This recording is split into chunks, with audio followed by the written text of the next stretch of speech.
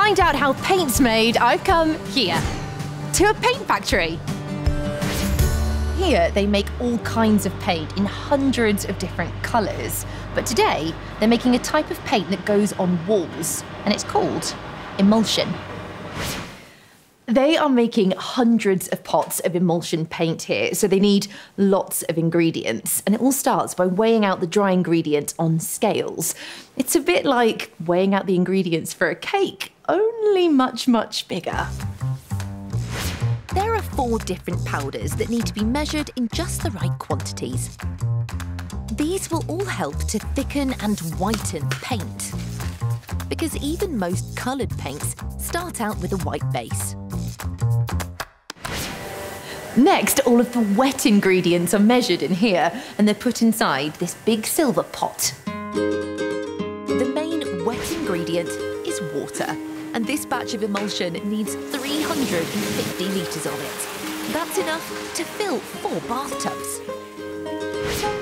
The big pot is called the disperser, and that is the disperser blade.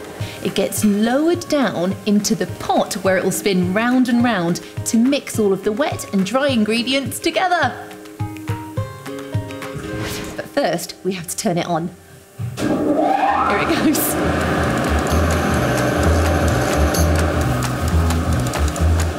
All of the water is swirling round inside, and it's time to add the extra ingredients. But I've got my special camera and a light so that we can see what's happening inside.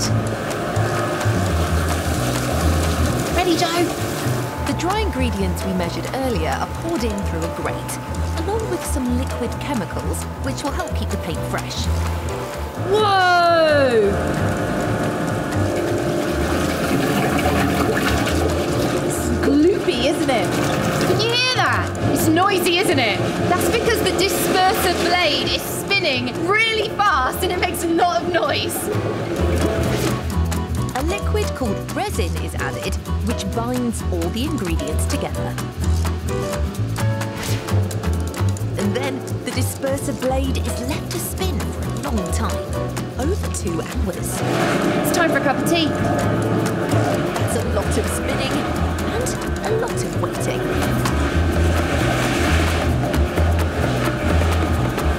But eventually, it's ready. Wow! It looks so different! I love how it's glooping off the disperser blades. Ooh, it's making a pretty pattern here. Looks a bit like a snowflake. The paint is pumped out of the disperser along these pipes. Now the paint's been mixed, it needs to go in a can. And for that, we use a filling machine. Whoa, it's like a paint shower. Wow, did you see that? But there's still one more thing this paint needs, and that's colour. To give our paint some colour, we use this. It's called a tint machine, and inside are different colour liquids. They're called pigments. Look there. There's a green pigment and a yellow pigment.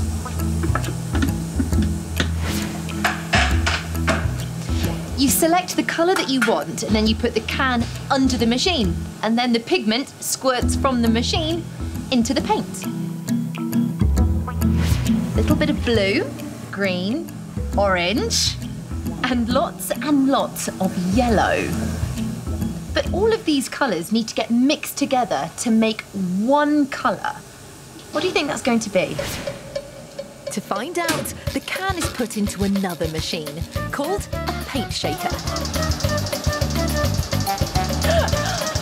Look at that! The can of paint is being shaken around to mix all of those colours together. It's like it's dancing. Can you shake like a paint can?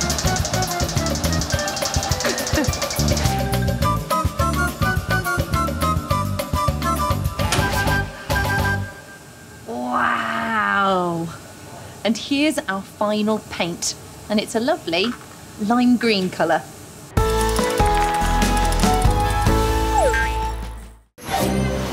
To make bubble packaging, we have to start here, in a bubble packaging factory. more than enough bubble packaging to cover 30,000 football pitches every year. That's a lot of bubble packaging. Bubble packaging is made from a material called plastic. We use plastic to make lots of different things, like plastic bags, shampoo bottles, and some toys. Bubble packaging starts here, inside these huge containers called silos.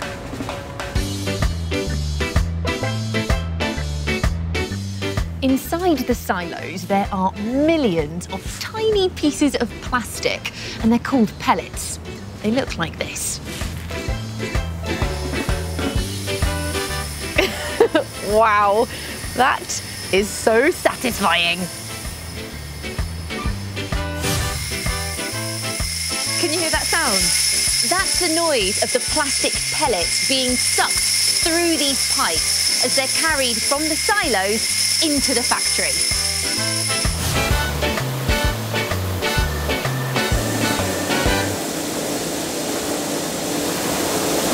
Here, the pellets are delivered from the pipes into these tanks called hoppers, where they're held until they're ready to go and get heated up. Look, can you see the pellets falling into the hopper?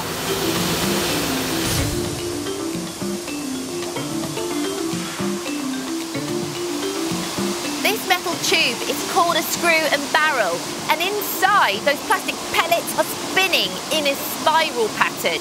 And as they move along the barrel, they're getting heated till they're really, really hot and runny. It's warm. I can really feel the heat. The melted runny plastic is then stretched into a thin film, which rolls out onto these metal cylinders. You can see it just there. It looks a little bit like cling film, the stuff you wrap your sandwiches in.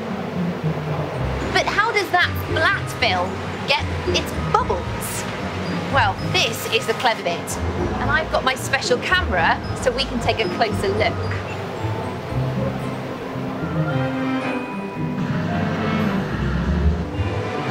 Wow!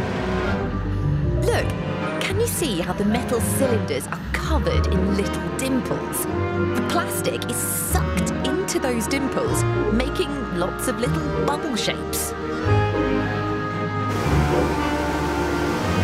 Now, another layer of flat plastic is quickly put on top. When the two layers stick together, one flat, one bubbly, the air gets trapped inside. The long films are then spun around tubes into big rolls.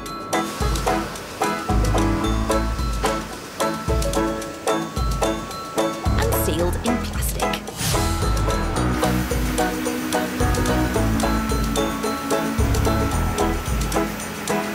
There you go, it's all bagged up. But I wonder where it's going to go next. Let's find out with my special camera.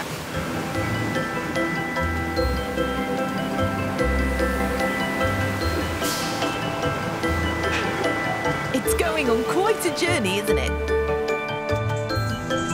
Here you are! It arrives in this enormous warehouse. Look at all this bubble packaging, rolled and ready to be sent out across the country. So there's only one thing left to do. Check it's got some air inside it and give it a pop. And did you know that once you're finished with it, you should be able to pop it in the recycling with your plastic bags?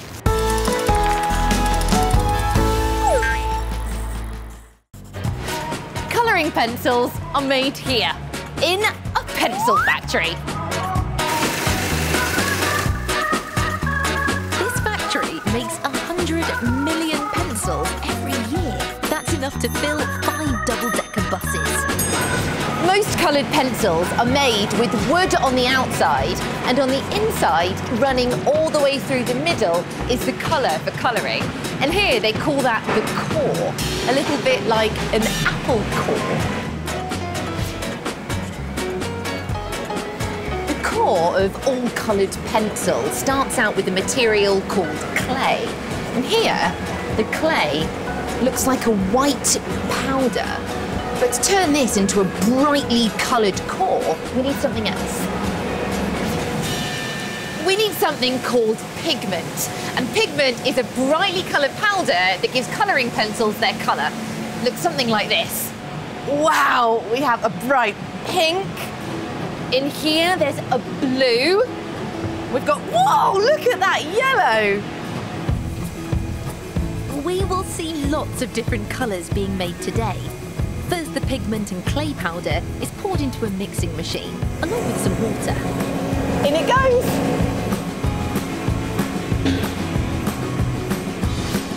The machine mixes the water and powders together and then dries it all out until it becomes a crumbly mixture.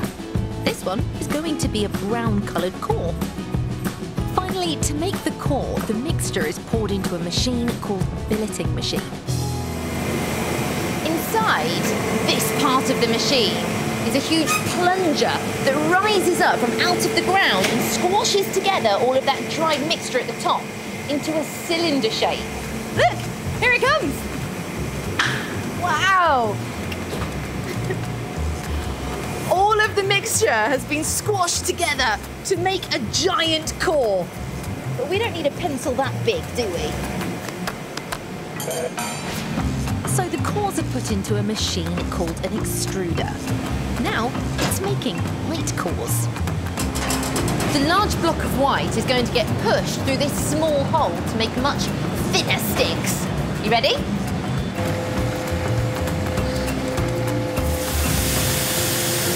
Wow!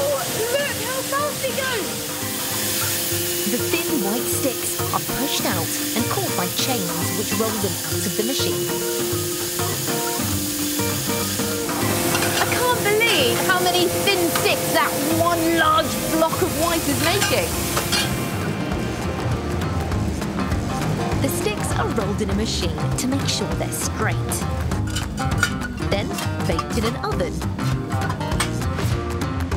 And finally, dipped in melted wax. These ones will make blue cores.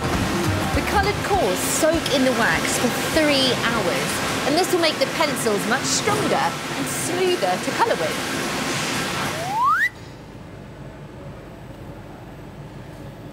There we go. The wax has made it lovely and smooth to draw a big smiley face with. So now it's time to make the outside of the pencils. These are the pieces of wood that are going to make our pencils. And can you see they have grooves in them? And those grooves are just the right size for one colour core. That means that this piece of wood will make 1, 2, 3, 4, 5, 6, 7, 8. 8 coloured pencils. And then the other piece of wood just sits on top, like that. So we kind of make a coloured pencil sandwich. The pieces of wood go into a colour-filling machine, where these yellow-coloured cores are slotted into place and fixed with glue. And lastly, the second piece of wood is stuck on top, making our coloured core sandwich. It's brilliant.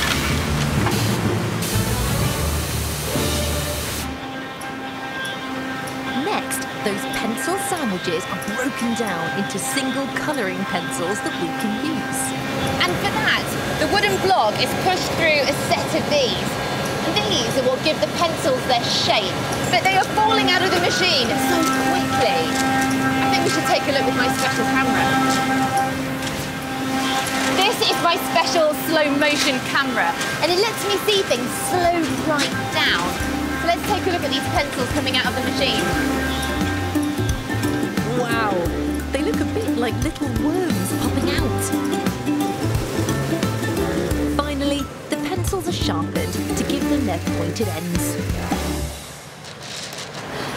And here we have some brand new finished colouring pencils. Oh, and these ones are a brilliant bright green colour. Oh, I can't wait to get colouring in.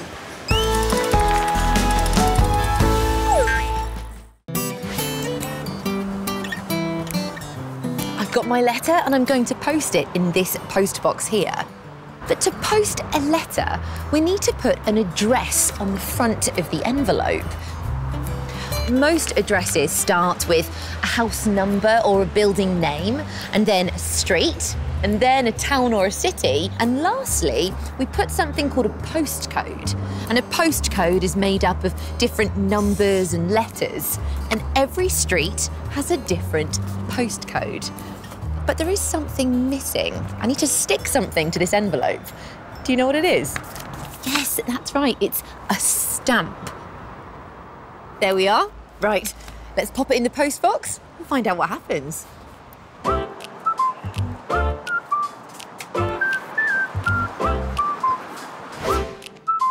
At the same time every day, the postman or postwoman collects all the letters and cards from the post box and takes them to a place called the sorting office. Thousands of letters arrive here every single day in these red bags to be sorted. All of the letters go into this machine. It's called an integrated mail processing machine, or IMP for short. And the machine sorts the letters. Look, you can see my letter. There it goes. The letters fall into this spinning drum, and inside they get separated into different sizes. When the letters have made it out of the drum, they travel along these belts until they get here, and then they whiz off further down the line. The letters are sorted as they zoom along all these moving belts. They're really fast and really noisy. It's a bit like the letters are on a roller coaster ride. But to find out how the IMP machine sorts the letters, I think we need to take a closer look. When the letter goes into the IMP machine, it can tell which way up the letter is, because the stamp is always on the top right-hand corner. If it's upside down, it turns it the right way round. All stamps have invisible strips of special ink on them, called phosphor ink. There are 2 strips for a first-class stamp and 1 strip for a second-class stamp. The machine has a light inside called an ultraviolet light. The ultraviolet light can tell which stamp it is by counting how many strips it has. The letter then passes under a camera, which reads the address and the postcode.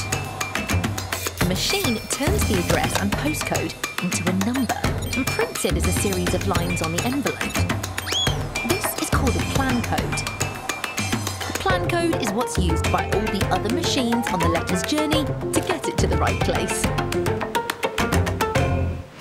So, I thought I could show you what the IMP machine sees by using my special ultraviolet light. And the ultraviolet light will let us see the phosphor ink stripes on the stamps. Should we take a look? Ready? Wow, look at that! We can see 2 stripes either side of the first-class stamp and 1 stripe in the middle of the second-class stamp. First-class letters will arrive more quickly than second-class letters. The sorted letters come out of the IMP machine on these trays. Thanks! And here is our letter. And can you see this little pink strip here? That's the plan code. So from now on, all of the other sorting machines will know where this letter's going. Next, the letter is put onto a trolley and loaded into a van with other letters that are going to the same part of the country. And it ends up here, at a local delivery office. The last step is to sort the letters that have been addressed to the CBeebies house. They're put into a big grey bag. And now the letters are off to the CBeebies house. Let's go and see. Postman Pat has delivered the post. Shall we take a look?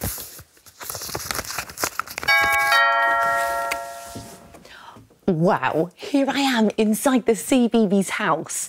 Oh, Rebecca, you got my letter. Yes, thank you, Maddie. It's arrived safe and sound. Oh, we've been finding out how posting a letter works. I can't wait to find out all about it. It was brilliant. What was your favourite bit?